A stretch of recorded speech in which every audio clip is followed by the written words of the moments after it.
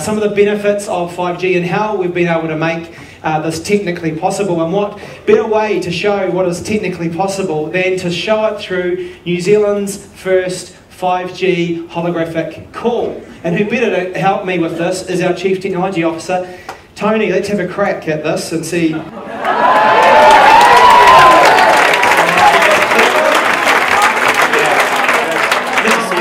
actually asked them to make you about this big. Job one wasn't done, but it's okay. We're probably more like life size, which is all good. How you feeling? Yeah. Oh, good. I actually thought this is a bit beaming in live over 5G. I sort of thought it was a bit like something back in a 90s sci-fi movie. Hopefully I look a bit more like Han Solo than Chewbacca. No, you do. You look good, mate. Well done. Hey, first of all, congratulations to you and your team. What a phenomenal effort. As I mentioned through in the atrium, you guys have just been doing it, not talking about it, and all the testing, the work you've been doing with a partner, with your partners, to get us into this position where we can be confident about launching in December in Auckland, Wellington, Christchurch, and Queenstown, and then more to come. You must be feeling super awesome and stoked.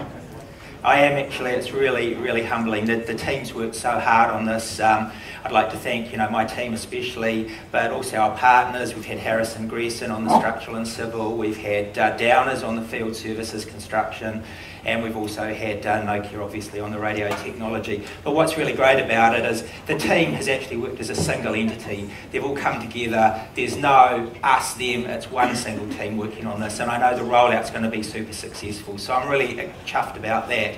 And as you already mentioned, we're coming in live over 5G. This is not a fake 5G, this is a real standards-based 5G. And if you look up to your right in the audience, you'll see a small white object. That is actually a real 5G in-home fixed wireless access unit. It's bringing in 5G at about 1 gigabit per second. It's powering this hologram and also a number of the other displays that are out there today. So this is a real demonstration.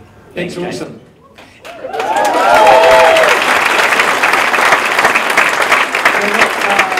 Look, Tony, there's a whole bunch of benefits that 5G will deliver, one of which we've talked a lot about is speed. Can you give us a bit more insight into how this works from a speed perspective? I don't know if you guys can remember this. I do. This is a 2G, top of the line Nokia handset, 25 years old. Used voice and application of choice, but 1 kilobit per second. When we launch 5G, we'll be talking about 1 gigabit per second, and the 5G standards go up to 20 gigabits per second at this point. So we're talking about a million-fold improvement in performance in just 25 years. I mean, is that not just amazing? That is incredible. Much better than my Commodore 64 I bought from Smith City in like 1984 or something like that. Absolutely. This is amazing.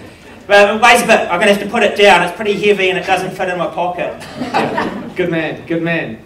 And in terms of from a technical perspective, how do you create that kind of speed advantage from 4G to 5G? What technically happens?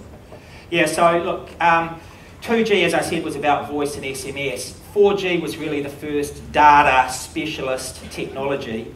Yeah. 5G takes it to that next level. So 4G, 5G, pure data service, pure data for voice, pure data for all the applications we'll talk about later. But what's really cool about it is the first release, we're using 3.5 gigahertz radio. I worked on 3.5 gigahertz radio when I was in research and development over 20 years ago in the UK, so it's taken quite a long time to mature that technology, to say the least. But that gives us huge bandwidth, so that's one area. The other big area for us is what's called massive MIMO antennas. In the lab you'll see later on a 64 by T64R, which is transmit receive antenna. Those beams in there, 64 of them, will tailor their coverage to the presence in the area. So a stadium would get in-stadium coverage and then follow people outside.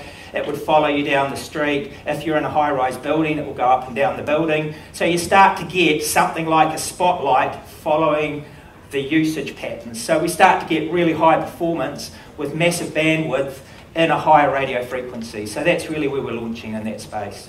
Awesome. But wait, there's more. We've also heard about kind of reduced lag and lower latency. Give us a an idea from a technical, but also from a benefit perspective and what that means? Yeah, absolutely. So latency or lag is the time it takes for something to happen to actually experience it on your device or application. And look, when we launched the 4G car some time ago, one of our big issues was to make sure we didn't hit a tree when we were driving it, because what we saw wasn't exactly where we were on the road. With 5G, you're going down to 10 milliseconds latency. With 4G, it was about 40 milliseconds latency. That's the sort of first release. And then with what's called mobile edge computing, pushing some of that processing power out into the base stations, you're starting to see sub 1 millisecond, and that's going to be great for precision agriculture, drones, automobiles, the list goes on. That's where really it starts to get exciting.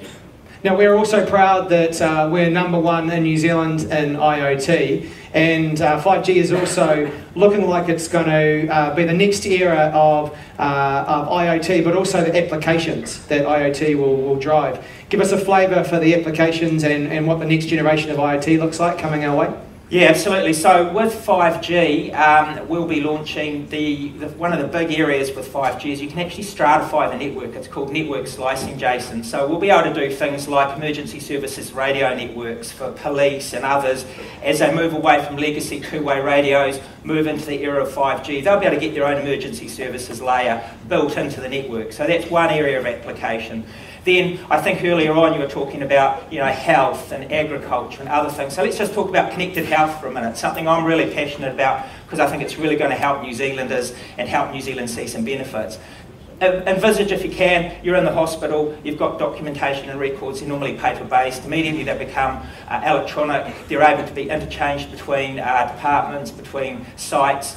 If you're a rural GP and you need some training, you can get online. You can actually interact with specialists worldwide to get that training. So online training and courses lifts rural medicine up to a new level. You add artificial intelligence and other things to that, and you start getting really good diagnoses out in the rural areas, something that we've been lacking in times. And then you extend that out to the triage. You've got the Westpac helicopter we're talking about. You've got the ambulances. They start to have video. They start to have IoT. They can actually do triage and access a lot of information backwards and forwards to the hospital. So something really exciting. I mentioned IoT. I wonder, is Scott out there, or I can't really see, Scott Pollard talked about maybe IoT. There he is. Hey, Scott. Scott?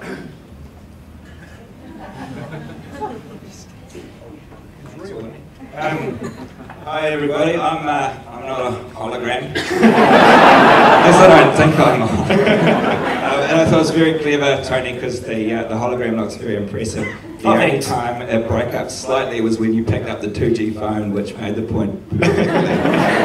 So, hey look, this is bloody exciting from an IoT perspective for my team and for the people that we work with. Last year we maintained our network leadership position by rolling out 2 IoT network technologies, and they delivered better battery life, better coverage, and they're designed for millions of connected devices to be connected to our network.